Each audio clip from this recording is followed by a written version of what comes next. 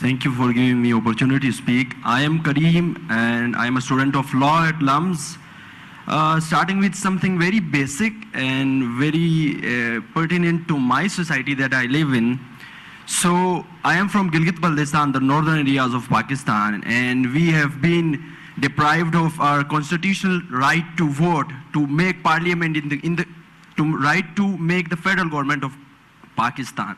So we have been deprived of this right for since 1947. So I am speaking on behalf of the youth of Gilgit-Baltistan that why is it so? And also on behalf of the people of Kashmir who are under curfew for the last 7 and 8 months continuously and who are more like in concentration camps. Why is it so? So these are the questions that I would like to throw. Thank you. Okay, so thank you very much. So we've had a couple of comments and questions. If you wish to respond.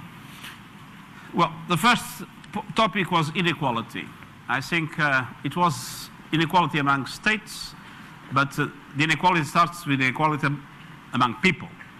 And obviously, one of the central objectives that we have is to make sure that we are able to reduce the levels of inequality among people, and especially not to leave anyone behind in relation to the prospects of development that we are witnessing in the world today. But there is a second level of inequality which you raise, which is inequality among states. And in the end, that inequality is real. I mean, both among people and about states, we usually say that everybody is equal, but some are more equal than the others. That is the fact also in the United Nations. We have 5 countries that have a veto power in the Security Council. No? That is a basic inequality. And indeed, what we see in international relations today, I come from a small country, no? A small country that is member of the European Union and member of the United Nations. And let's be clear, small countries have much less influence than big countries. Look at climate change. We had more than 70 countries that committed to carbon neutrality in 2050 in our summit. They represent 15% of the emissions. All those big emitters in the world have not yet committed to do the same, because they feel they are more equal than the others.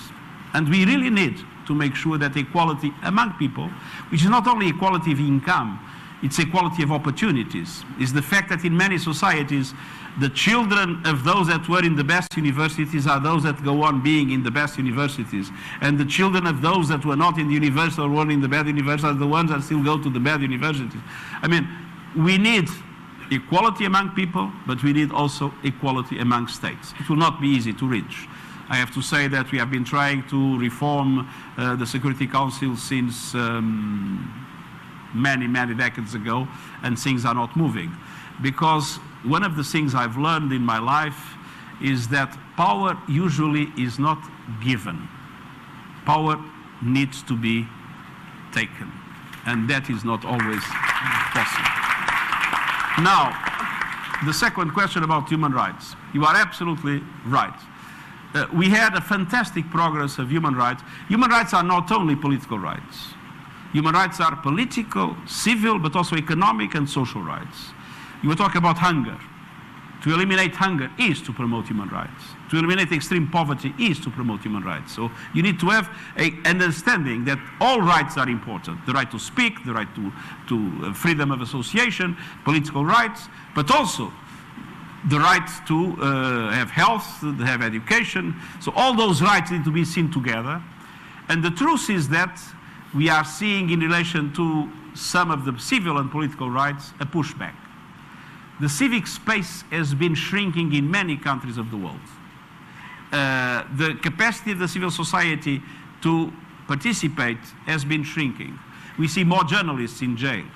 We see more human rights defenders in jail. And so it's very important to have a pushback on the pushback, and to have a strong commitment, and young people can play a very important role in order for the full respect of human rights, both political and civil and economic rights. And of course, this is true everywhere, and is true particularly in the situations we have more dramatic violations of human rights. And I've been saying very clearly in relation to, I spoke on many issues about Kashmir during this visit, but one of the things I've said, it is absolutely essential to have human rights and fundamental freedoms for the people to have their lives and their dignity fully respected.